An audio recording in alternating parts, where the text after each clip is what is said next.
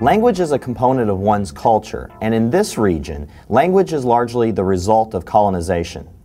Prior to 1492, there were hundreds of native languages throughout Latin America.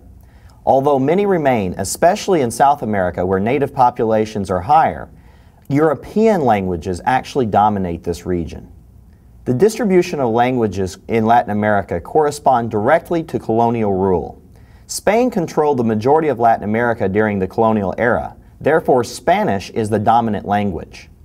In the same way, Brazil was a Portuguese colony, so the majority of Brazilians speak Portuguese.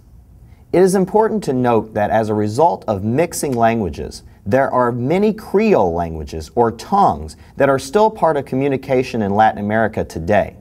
In many cases, the mixture of languages was an attempt at communication between the African slaves and the European plantation owners.